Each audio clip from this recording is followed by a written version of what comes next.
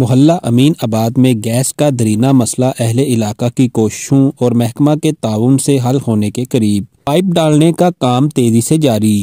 اس موقع پر میڈیا سے گفتگو کرتے ہوئے امیدوار چیئرمین امین آباد اشتیاق احمد جنجوعہ نے کہا، السلام علیکم جی، میرا نام اشتیاق احمد جنجوعہ جی۔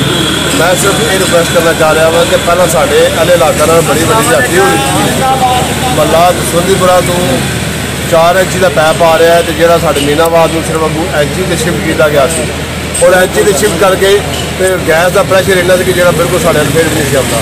ابھی اہل علاقہ نے تمام اہل علاقہ نے اپنی مدد آپ کے تحت کاوش کر کے اہل علاقہ امین آباد واسطے یہاں کی محکمے کی بے باک ساری تے مہربانی اور محکمے کا سارے احسان ہے جی۔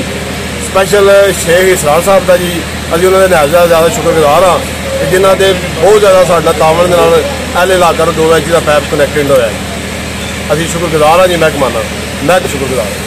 فیصل عزیز بٹ نے اپنے خیالات کا اظہار کرتے ہوئے کہا، کام بھی تھوڑا جنا گیس کا ساڈا علاقہ میں تھوڑا مسئلہ بنے گا سی وہ اللہ کیتا تو جناب محکمے والے جناب اسی بڑا اپریشیٹ کرنے ہیں کہ جنہ سارے رل مل کے محکمہ سوئی گیس ٹھیک ہے انہوں نے جناب جہاں وہ اگے ساڈا 4 تو 2 لگ کے تو اگوں انچی جا رہا سی ہوں جناب انہیں 4 تو 2 لا کے نویں لائن جی اگوں ساڈا 2 ہے وہ جناب انہوں اٹیچ کیا ہے۔